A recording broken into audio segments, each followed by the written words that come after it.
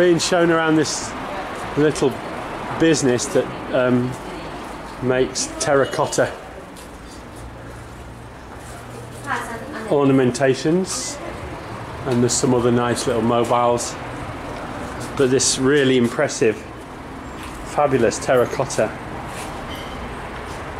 I think we're going to run out of light as we go through, but I'll pick it up.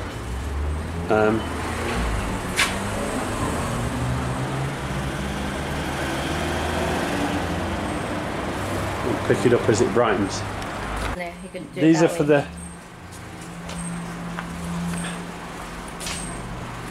little clay pots for light. The lights. What did you say they used? You make little lamps out of them. Yeah, for Diwali. You put the oil in, then you wick and you light it. Yeah, just a very basic lamp. Yeah. Look, he's making. Super. Oh, look!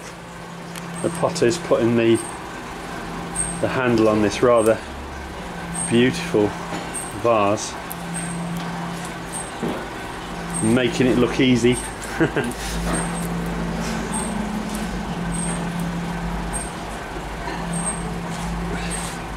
As with all people of great skill, he's making it look like a breeze. Yeah.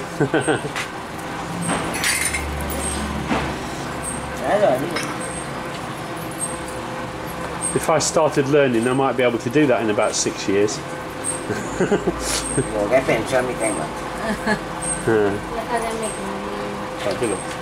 Whoa!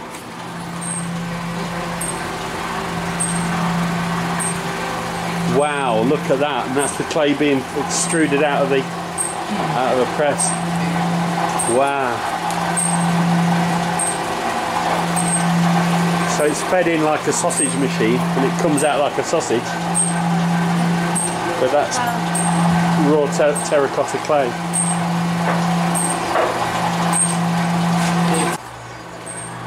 Another guy putting a handle on, making it look easy.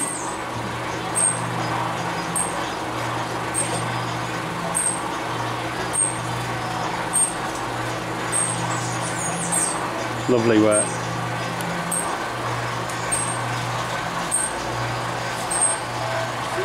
Super stuff. And let's take a look along this row of pots and going down towards the oven. They build this up and then fire it. Awesome stuff. I saw something very similar to this in Sri Lanka. It was a great big kiln on the side of the road, and they were making Hindu things. We could tell because it was the same as all this, really. Hindu ceremonial stuff. Wonderful. This one here, is that like a lantern? Or? Yeah. Yeah. Pretty. Take you in on that. Nice lanterns. And this is, that looks like raw clay pots just drying out, ready to go in the kiln. And there's the one, all fired. It's got a nice mark on it. Yes, please. Yeah, you have to. Yeah, like a sausage machine. Right, a great big one. How many times do you have to put it through the extruder before it becomes workable? When it's raw clay, yeah, we send it through once. Yeah. Let it rest for about a day. Yeah. And then after that, we process it the next day for the guys to do it. So twice. Yeah, yeah. If the clay is sandy and it can't work, like when it's stretching it and it's wasting, we process it about 3 times. Oh wow, wow, yeah. Once they find it alright, well then yeah. Yeah. Your potters know what they want. Yeah, they have to feed it. Yeah. This is remarkable. Super. That's the biggest sausage machine you'll ever see, guys. There you go. Better than a Kenwood chef.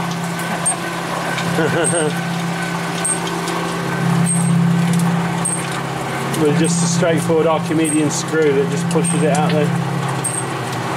the business end. There you go, and there he's carrying it off the finished product to the potter's table, where it gets converted into magic.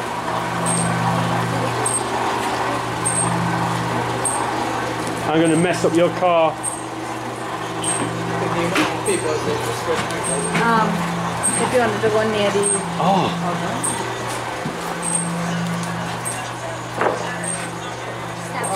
I got to walk the plank. Yeah, I think it's gonna bend. Is it? Yeah. It's not designed to take this kind of weight. No. There you are. I've got me. Way.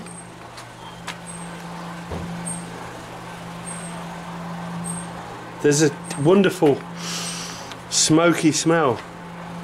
But you can see how they've constructed it out of bricks and clay. And they stack it. They must get a lot of breakage then.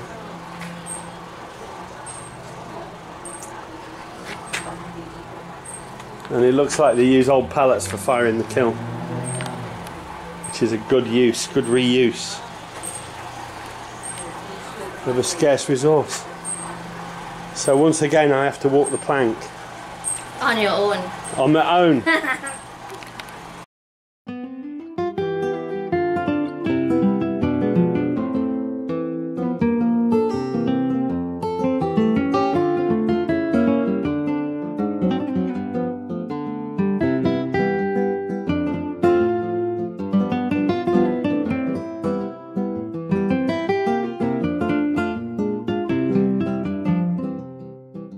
Now eat and then head up the road. Alright, no, that's cool, that's not a problem. We will lime at the pet shop anyway if we reach up earlier.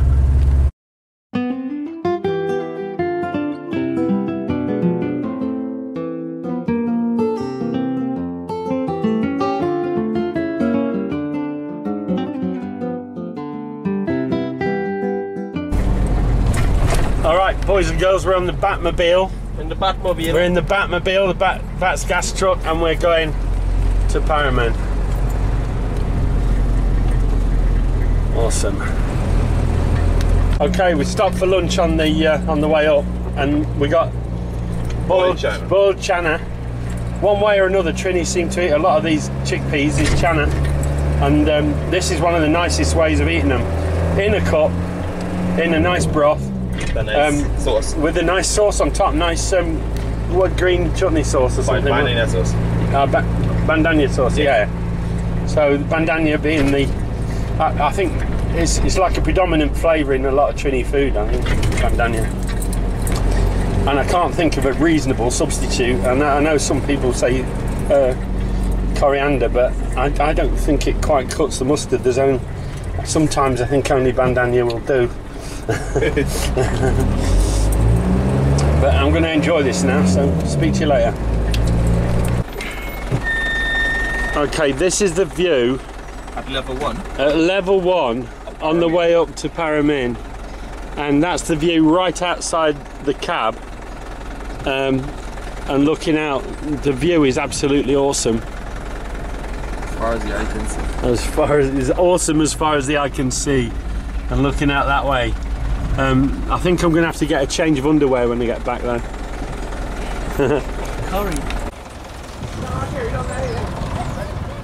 That's the view from up here. How beautiful, eh? That was one real white knuckle ride up the up and down the. That was awesome. Awesome! That was a white knuckle ride, we call that. I think he did that on purpose for you to see a part of Trinidad. It was amazing. This is the view from the cook cab. This isn't one of the high ones. This is a moderate one. We're on the way to level 2. And that's looking out over the bay down towards Port of Spain. Like, yeah. You see all the tankers in the harbour down there. Yep. Oh, there's a raptor there flying. I don't know what he is. Nice. Like an eagle. I don't know if we can catch him. There you go. Don't know if we saw that. Maybe got lucky. Yeah, let's take the road. Take the road. Wait for it. Oh dear. Oh dear. Here's where the shit starts.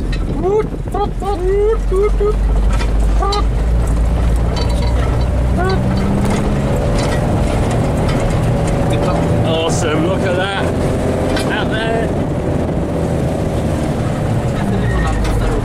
Check this out for a road.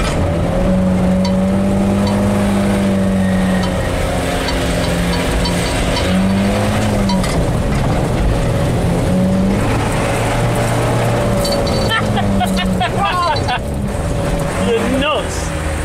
And that's how it's done. Yeah, that's great. I left my stomach back there a couple of times. Is the road you talking about? Who, me? Yeah. Yeah. Probably this one.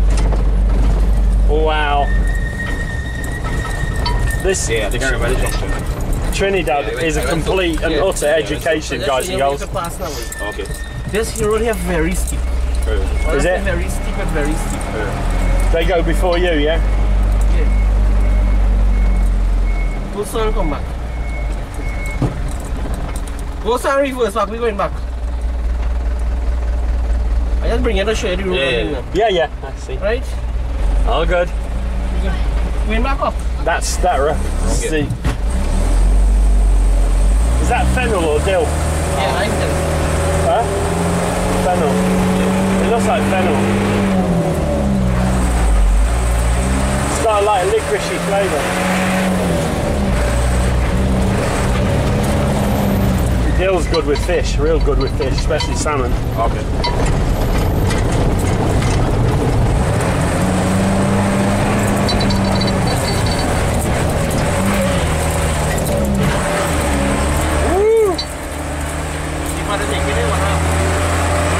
If you'd have missed it, you'd have rolled back. Yeah.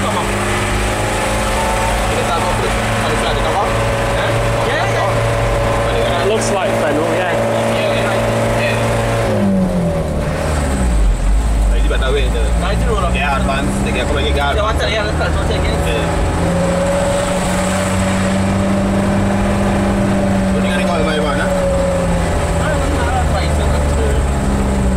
There's a goat eating anything that isn't nailed down. We just walking up there.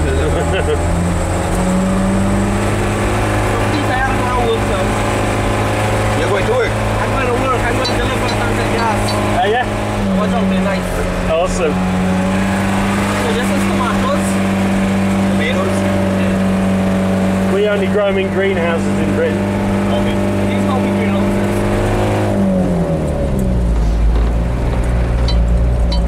We have to grow them under glass.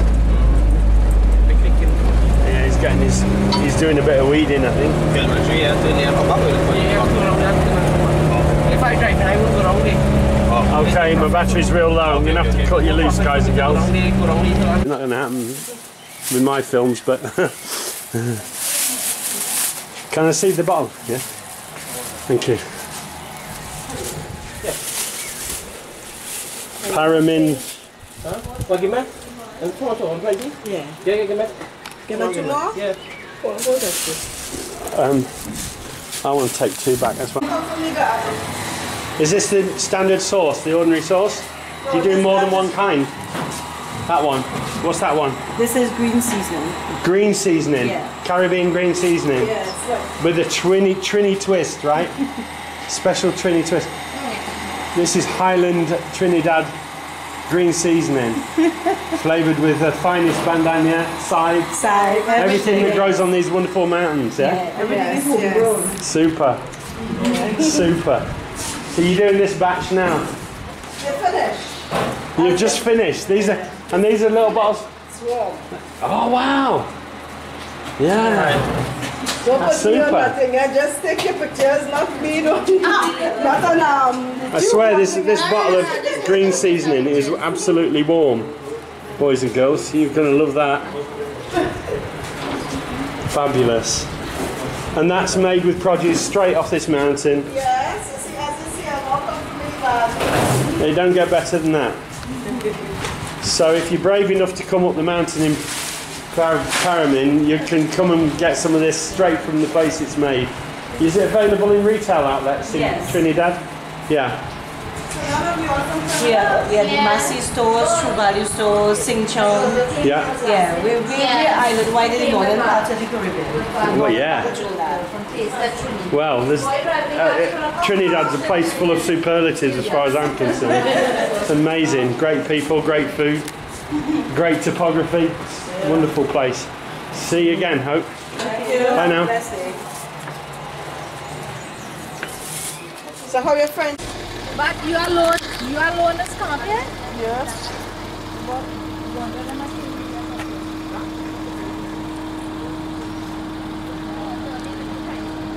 Totally takes your breath away. Walk across. Walk across. Just keep walking. Yeah. You just get on the road now.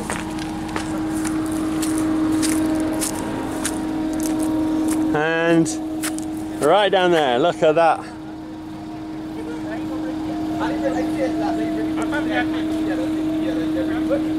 Steep. Let me come back this way. Beautiful, absolutely beautiful. And you believe how rich this soil is. And that's the drop from just below our feet there. Check that out.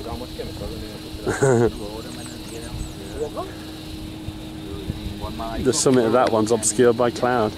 That's the one rain cloud in Trinidad. It just moves around, dumps a bit of rain here, moves on. So the time you go in, you would notice. Just when you thought you were the highest point in Trinidad, you look up and there's some crazy guy working on the scaffold on the infrastructure, fixing the radio antenna. How about that?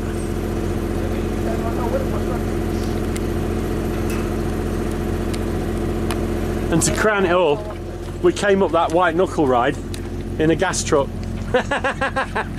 Loving it. Watch Daddy coming up now.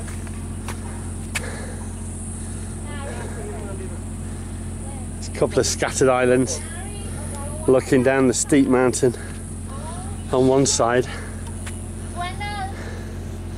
Headland over there.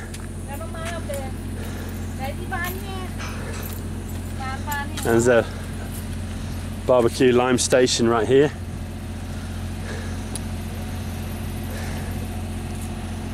Down to the little car park. It's just incredibly beautiful, incredibly beautiful. You can see all down the coastline right from here.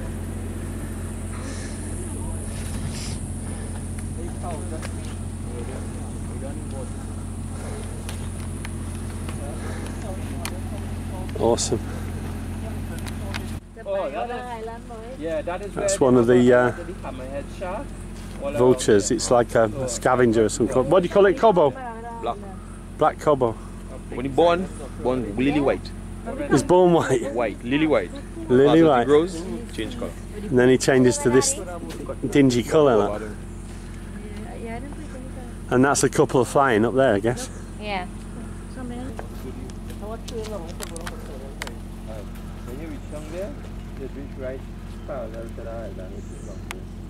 See a house down there with a yellow roof.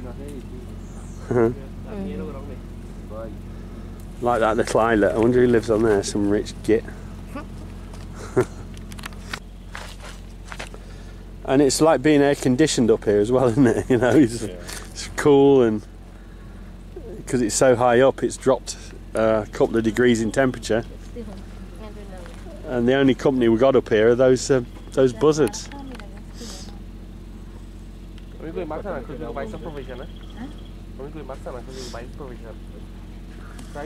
Silence. You get? No. Amazing. Compete, what want to do? Yeah. So good? So good. Have to turn that round to get a selfie, look. It does the selfies that way. There you go. Local. Am I recording? Yeah, I'm recording. Okay. This is a type of local food. Good. Good thing. Fish big from here to about here. Huge. As big. The fish that we saw today in the market. I don't know. Long, that was the length or the width? It looks like life clings to just about anywhere in Trinidad.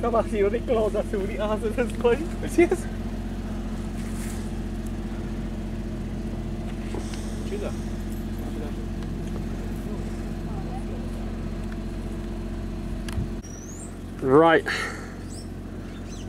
out there, you can just make out a spur of land. That's actually the Venezuelan coastline right there. There you go, in the distance. Where Trinidad at closest is only 7 miles from Venezuela. Yeah. Okay, this rather impressive tree is known as bacano leaf. Yeah. And what was it you were saying about it? It's great for a significant amount of ailments. Yeah. Including cold and fever and pregnant people who are pregnant, Yeah. who have had a child. It's good for them for cleaning out purposes and so on. But, Right. I don't have the whole story on it. There's quite a lot of other reasons why they take it for health purposes. So you should check it out. Okay, interesting. Thanks. Yeah.